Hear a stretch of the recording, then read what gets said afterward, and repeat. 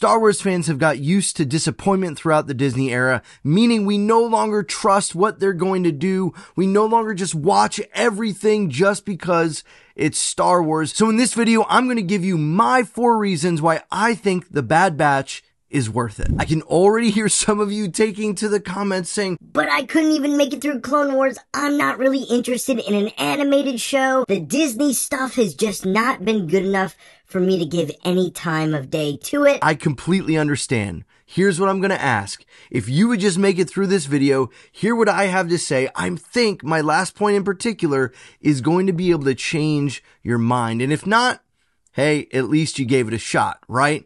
Well, let's get right into it. I think the first reason that I've enjoyed Bad Batch and why I would say it is worth it for you to watch is it's oddly familiar. The dynamics among the characters in the show are oddly familiar to another cartoon from my childhood that I absolutely loved.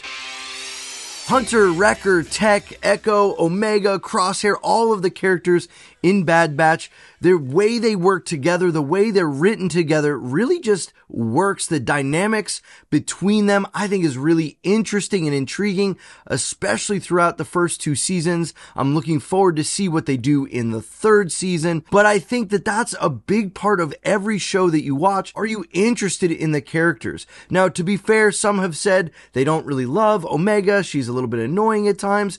And I can see that. I understand that. But that was more a complaint coming after season 1. Season 2, I think, did a much better job of bringing that all together. Number 2, the fact that this show expands on our understanding of Order 66. Video games, books, comics, all go into this time period because there's so much to be told about what's happened right after the clones take out the Jedi, the mass chaos that happens. And some have kind of pushed back and said, we just keep finding more Jedi that have survived these.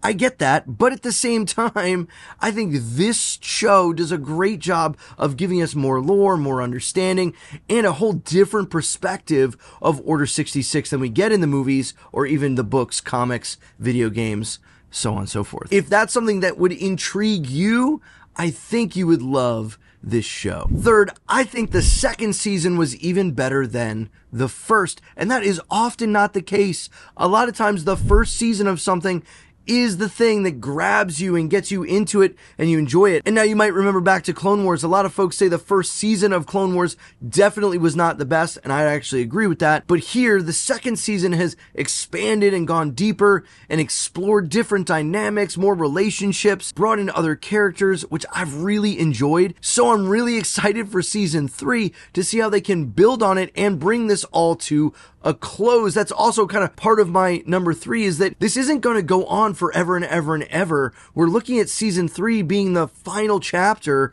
of this series. And so this is a nice 3-season series that you can really dig into and not feel like you're having to wade through hundreds of episodes just to get caught up and to understand what's going on. Lastly, and I think this is the thing that will bring most people enjoyment from the show, is watching the Republic shift into the Empire. I already mentioned previously that this time period in Star Wars is really intriguing, and this is one of those reasons. The Ahsoka show tried to go into that, but I don't think it does it as well as Bad Batch. I think we see some of the politics behind the scenes, as well as we see some of the fighting between the clone troopers and now everything else that's happening and people trying to figure out, what is this empire? Can we resist what's being done here? It's all really interesting, and it makes the show just work. Are you going to give it a shot? Are you going to see if this is a show worth watching?